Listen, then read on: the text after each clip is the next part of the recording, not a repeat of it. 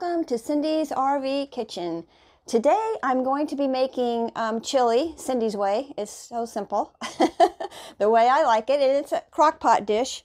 So I've started with grounding up about 2 pounds of bison meat, and we're going to put that in the crock pot. I always use these crock pot liners because they save so much on cleanup.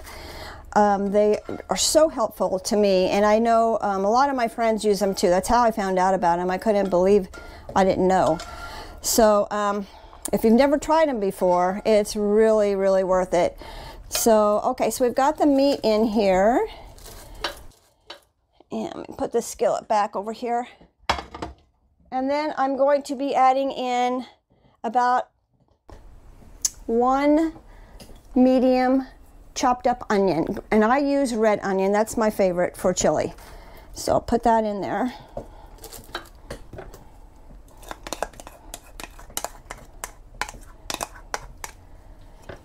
And then we're going to put in some pinto beans.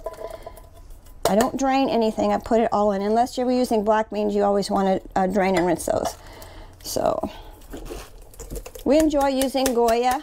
We like their products, so that's what I'm using today.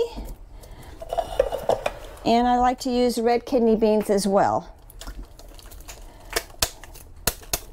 It makes for a pretty full crock pot when it's all said and done, but it's always so tasty too.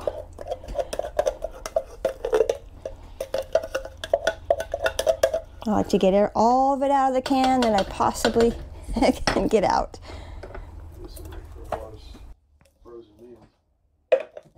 Oh yeah, great leftovers for RVing. When you travel, you just take things out of the freezer, thaw it out. When you get to your spot, your next spot you're going to be camping, you just heat it up. And oh, sorry, Rotel tomatoes I like to use in there. And let's get this out. And then, of course, your seasonings, whatever you like to use. I'm going to put a little minced garlic in here. Not a lot, just a little bit to give it that little bit of extra flavor. And I like to use a little bit of onion powder, not a whole lot because I've already got onion in it. Oh yes, and I like to use the diced green Ortega chilies. Adds a nice flavor. So we'll just get that in there. And then a little bit of garlic powder and salt and pepper is pretty much all I use.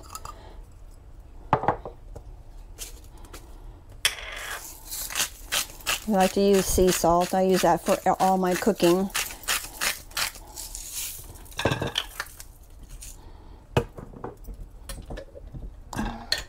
And this is the garlic I'm going to put in. It's already chopped up, so I'll just put in like a heaping teaspoon of that.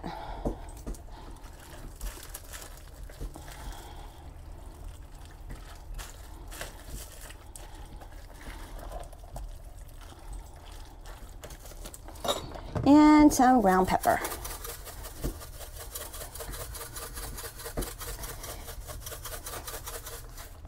And a lot of times I'll add like a little bit of salsa in here. I think I will put that in this time too.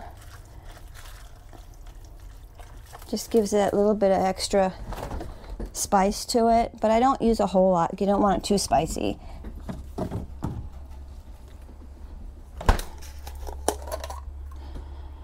So maybe like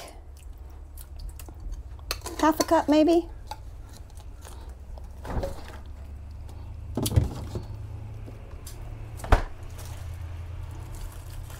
And we're going to turn this on low and let it cook until dinner time.